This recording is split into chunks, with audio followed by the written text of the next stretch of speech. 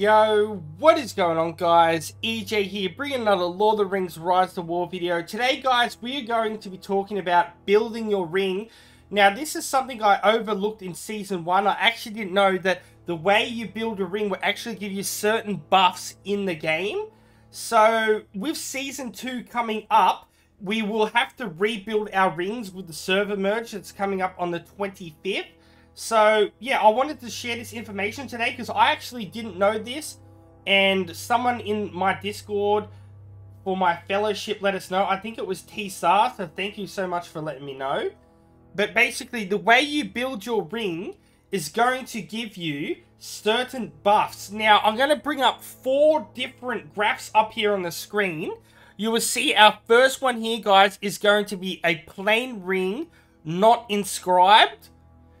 And then we have the plain ring inscribed. Then we have the elaborate not inscribed. And then the elaborate inscribed. So as you can see, there's 4 different options here. Basically, it's going to be plain ring and elaborate. And then there is going to also be inscribed and not inscribed. And as you can see by the graphs that are on the screen, the way that you build your ring, you're going to get certain buffs. So I'm going to show you a few options on how you can build your ring. Just an example so you have an idea. You can go off the graphs that I was showing so you can get your exact skills that you would like from your ring. So for example, we are going to build a plain not inscribed ring first. So let's bring back up that graph right now. So yeah, guys, as you can see with our first ring here, a plain ring not inscribed. So a plain ring not inscribed is going to give you the choice of 2 options. You are going to have the choice of army attack and army HP, but you will only have the choice of focus damage. You won't have the chance of physical damage with a plain not inscribed ring. So with your bronze, silver, gold, and iron, so basically with your bronze and your silver, you are going to get a buff of HP of 1% if you choose bronze or silver as the ring. Now, with gold and iron, if you pick that, you're going to get an army attack percentage of 1%. So that's basically how it's going to work. Now, if we pick a ring, for example here, we want to go with an army HP. We are going to pick, let's go with bronze, just for the example, and it's going to give us a HP buff. Is set into it. Okay, now because we've gone with an army HP over army attack, we'll be able to pick a gem. Now we have a choice here of amethyst, emeralds, rubies, and sapphire, or ruby, sapphire, emerald, and amethyst. However, which order you want to go from, we'll go in order as it is. Now, this is where it makes a little bit of a difference here. So, if you wanted to keep your army attack, which we picked because we went with a bronze ring, you are going to want to stick with either emerald or amethyst. As you can probably see, I'll bring back up the graph or the chart here. So, as you can see, if you stick with the emerald or amethyst, you're going to retain that 1% buff for army attack. So yeah, guys, but as you can see, if you pick ruby or sapphire gem here, it is going to change that army attack percentage that we want to army HP buff. Now, like I said, no matter how you change it here, at the moment, unless we inscribe the ring, we are going to get focus damage.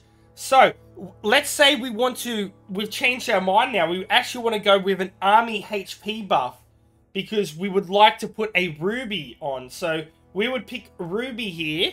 And now we are going to get an army HP buff of 1%, as well as our commander focus damage of 1%. So let's pick this, for example. Is it plain? Now, this is where, for example, we have got a plain ring.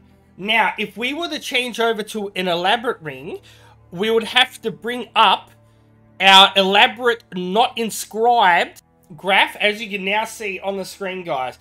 Now, the difference between plain and elaborate, it's basically going to change whether you get a buff of focus damage or a buff of physical damage. Now, because we've picked Ruby here, we are still going to have our army HP buff, But basically, if you wanted to change that, you'd have to go back and change your gem, which you can just back out the game, and then you can go with your army attack.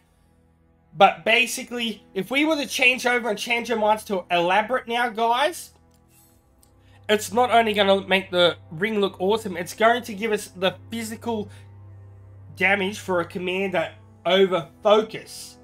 So we will change this now for an example.